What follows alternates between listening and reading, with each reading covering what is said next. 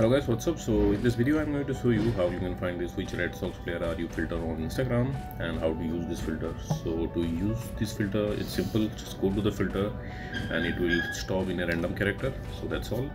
And to get this filter, visit Red Sox and check in the filter gallery, the smiley button. This is the filter gallery. If you can't see the filter gallery, then you can refresh the page by dragging the page down and you should see the filter gallery. So the first one, which player are you, this is the filter. Tap on it, you will see this preview. From here you can save it to your camera and you can try it. So that's it guys. Likewise you can get this filter on Instagram. So thanks for watching the video guys. See you in the next video.